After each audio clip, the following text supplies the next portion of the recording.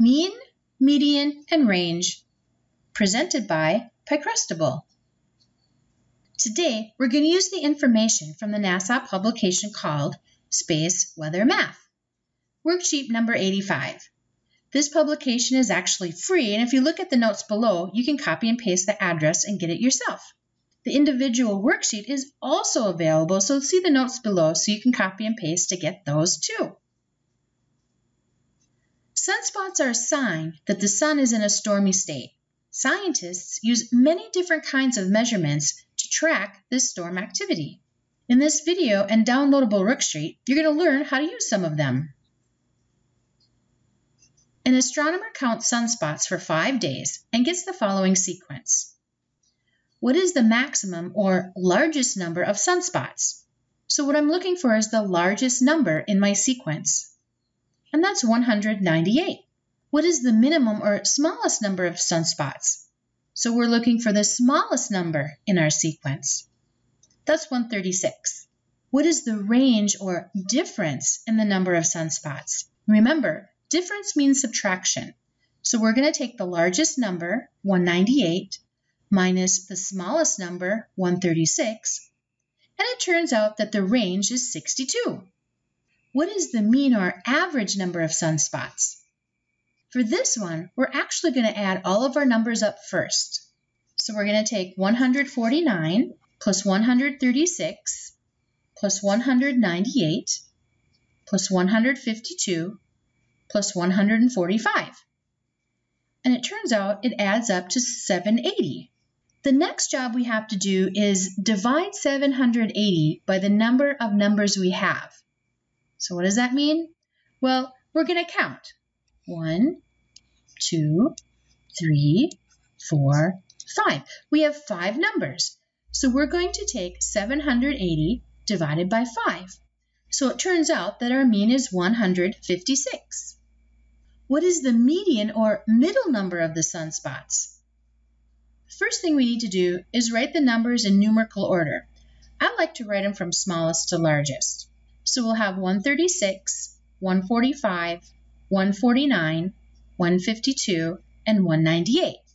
The next step is to cross off from both ends until we can't cross off anymore. So let's do that. Crossing off, and it turns out that 149 is our median. That's our very middle number.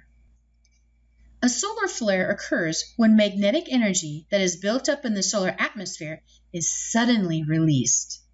An astronomer counts solar flares for 8 days and gets the following sequence.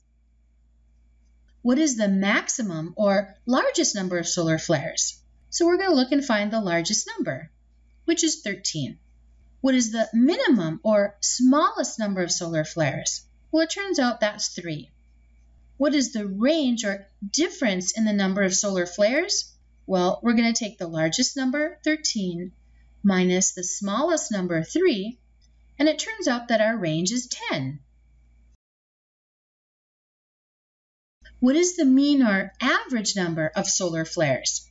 Remember, we're going to add up our numbers first. 7 plus 4 plus 13 plus 5 plus 10 plus 3 plus 6 plus 12, and that's going to give us 60. So now what we have to do is we have to divide 60 by the number of numbers we have. So let's see, we have 1, 2, 3, 4, 5, 6, 7, 8. So we're going to take 60 divided by 8, and that turns out to be 7.5. So our mean is 7.5.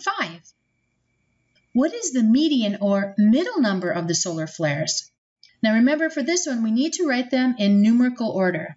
And I like to go from smallest to largest. So let's do that. 3, 4, 5, 6, 7, 10, 12, 13. Yeah, that looks good. So now what we're going to do is we're going to cross off from both ends until we get to the very middle number. Cross off, cross off, cross off. Oh my goodness, we have 2 numbers in the middle. When this happens, what we're going to do is find their average. So we're going to add them up, 6 plus 7, which is 13, and divide by 2. So 13 divided by 2 is 6.5. This is actually our median. It's the very middle number. Thank you, and be sure to download the free worksheet from NASA, linked below.